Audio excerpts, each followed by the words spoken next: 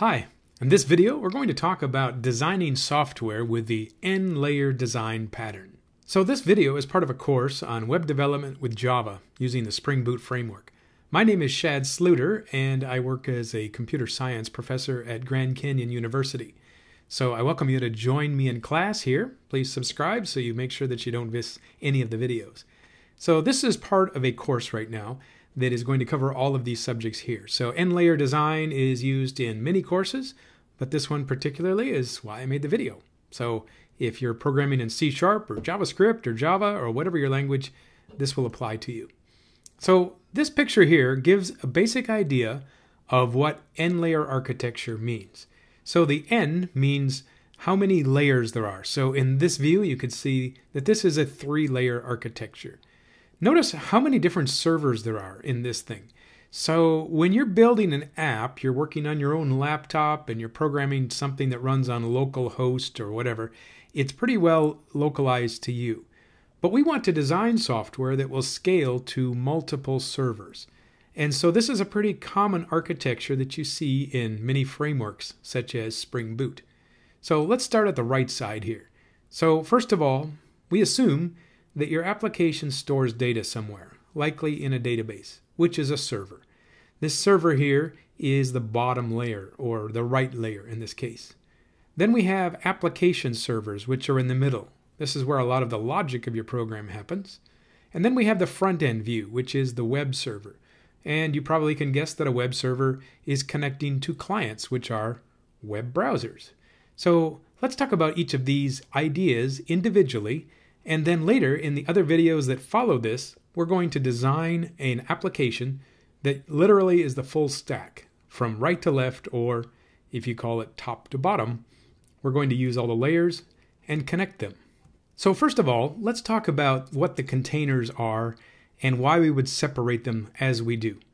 So the principle here is you should be designing your software so that each function or each class or each module or each component of your program has one job to do. It's the single job principle. So when we are splitting up an application into different layers, we are giving each layer one job to do. So splitting up the jobs according to layers is not only a good idea to make your program more readable, but it allows it to be more scalable too. So if we were to literally separate these layers into different servers, we may have 4 or 5, we might have 100 different servers that are all responsible to do different parts of an application. So when we're scaling on a large scale, we're talking about applications such as Amazon's web servers or Google's search engines or any commercial property that has millions of users, and the servers are not capable by themselves in a single instance of doing such a large job. So that's where this N tier comes from. We're going to have multiple servers doing the lifting together, which means that if one component or one layer of our application begins to show a bottleneck and slows down, then we can add more resources at that point and we can alleviate the problem. Let's start here with a client layer. So a client is probably going to be a web browser, or it might be, in the case of a mobile phone, it might be an app. There are desktop versions of your applications, of course, but usually when we talk about clients, we're talking about learning how to program in HTML and CSS as our primary focus of languages. In this layer, you should do a few jobs. Obviously, you have to render forms and display tables of data, but we also would think about the data itself and how we manage it. At this end of the layer, we are going to do minimal data validation. So this is a principle that says, in your data entry form, for instance, check to see if the phone number is in the correct format.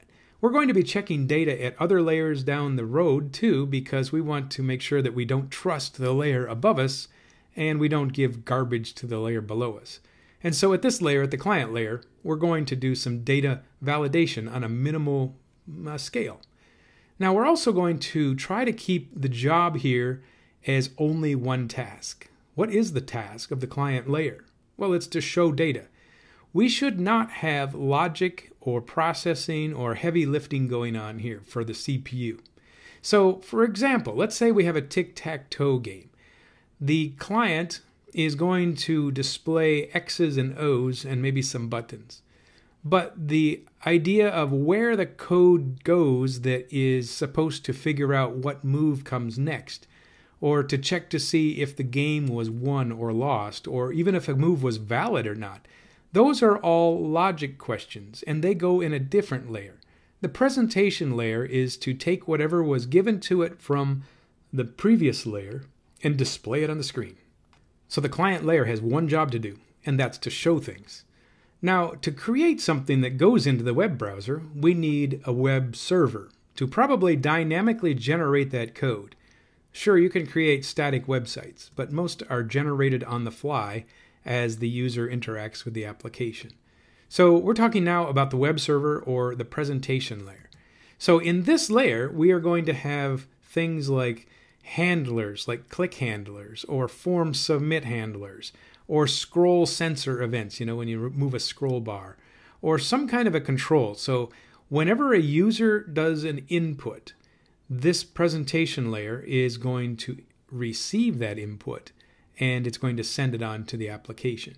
So in this case, let's say we're dealing with a form that is called Hello World, and you can see that when there is a button click on this event, we're going to show the words Hello World in a message box. So this is not a web front end here, we're talking about WinForms, but the idea is that the form is going to have a click handler for this event. Now, some of the controls that you put into your web forms and other things have automatic data validation rules. So for instance, you can have a date input, and there's only one way to put in a valid date here. You can't write something incorrectly. You have to pick something from a list. And so a lot of data input controls have things like filters that will mask off phone numbers or zip codes or certain email addresses. And so your data validation sometimes is done automatically for you depending on the controls you choose to put on your forms. Also, site navigation is going to be controlled here in the presentation layer. So you can see that the controller here is responding to the URL called /all. And the event is called show all orders. So obviously this is trying to process some database. It goes to a service called order service and says, get me a list of all of these orders that we have in the database. And then we're going to display them on a view called orders, which is a template that will create probably a table. And you can see everything in one list. So the presentation layer is able to handle pages and show different forms and different tables and reports on the screen. Now, the presentation layer is probably going to be using this design pattern called MVC. So M stands for model, view, and controller. So the model is the class, such as a user class or a product class or some kind of an object that you're using in your store. And then the view is the HTML, that's the web page. And then the controller is this event in the center that does all of the responding to events that come from the views. Now the next item up is the business layer, or this is sometimes called the service layer. Here's some examples of what a business service will do. These are all about the logic of your program. So, for instance, if you wonder where should I calculate a shopping cart and compute the tax and capture the user's shipping address. So all of this would go in a business layer. It would validate whether the person's credit card has been approved or not, and it would calculate all of the hard parts.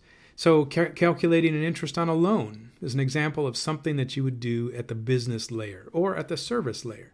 You might generate a graph, and then it would generate maybe a JPEG or a GIF picture, and then that would be sent off to a view, which is the front end.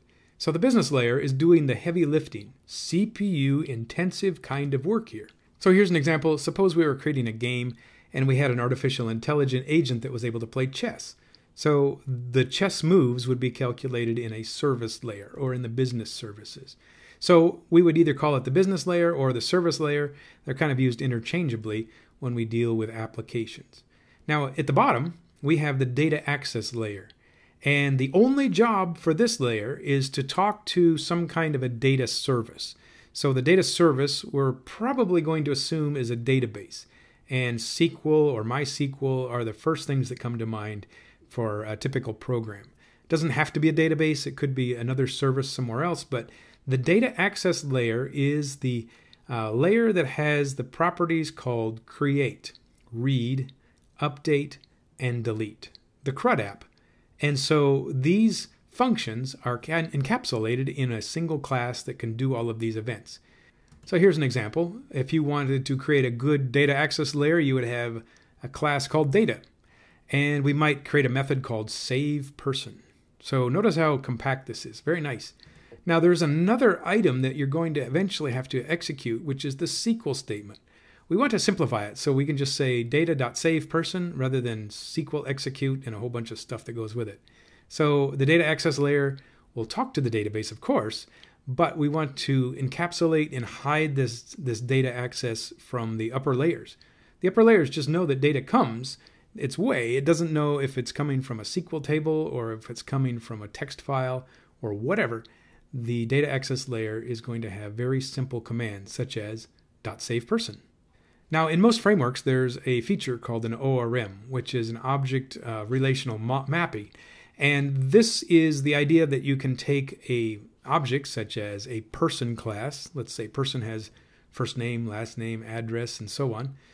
And you define the class, and then the ORM will generate these tables in the background for you that match perfectly with the field names of the table or the column names of the table that match directly to the properties of a class or an object. And so an ORM saves you a lot of coding in SQL terms. Now, in my courses, probably not going to see much for ORMs. The prevailing attitude in the university where I teach is that students should learn how to write SQL statements before they rely on these shortcuts.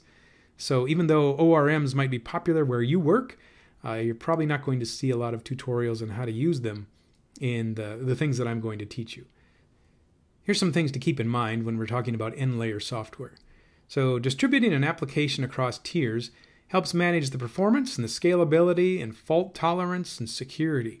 So we can scale up by adding servers or taking them away if we don't need them. But the ability to share the workload across multiple hardware is a great way to scale your app. Now, also to keep in mind, though, is you don't want to go overboard with too many encapsulations and interfaces between layers because that is really computationally expensive. So how much more? It's 1,000 times, according to some sources I've seen, that it is 1,000 times slower to make a call across to another service than to do it internally in the same process. And so you don't want to just do this willy-nilly. You want to make sure that there's a good reason for it. And if your server is on the other side of a network, or even worse, somewhere on the internet, the service times that are going to respond to your app are very, very slow indeed. So we should keep in mind then that we generally should use the tiers minimally and use them only when necessary. They're a necessary evil, but they are expensive to implement as far as computations go. So let's talk about ways that you can implement the n-tier structure. So this is the 3-tier structure. You can see I have 3 physical servers. We have a database server, we have a web server, and in the middle we have this business service. And so depending on the needs, we can scale these up to be greater machines or smaller machines. And if there's a bottleneck, we can even add more at those layers. But you might not even need 3 layers. You might, for instance, be able to combine 2 different jobs in one server. We have a database server, he's all alone, but then we would have an application server and a web server about both on the same machine. And if you really want to get minimal, then you can have all of these different jobs on one machine. So for instance, if you've ever done a tutorial, you've probably used MAMP as a development environment. And you notice when you say start servers, you always get 2 servers here. So you have an Apache server, which is a web server, and then you have a MySQL server, which of course is a database server. So the performance is great because you're the only person using the application. You're the application developer, you're the tester, but if your poor laptop had to serve 1,000 people, it might not keep up so well. But an n-tier architecture doesn't necessarily mean that you have multiple servers. It just means that they could be separated if necessary. So just a reminder that this video is part of a larger course. So we're in part 2, which is about the model views and controllers, and we're going to create an application that will actually implement these things. So if you want to become a software developer, make sure that you subscribe so you don't miss any of the videos that are upcoming, and come to class with me. Check out the other videos, whether it's Java or C# or JavaScript or other languages. I want to help you become better at your career and advance your goals. So thanks for watching, and we'll see you next time.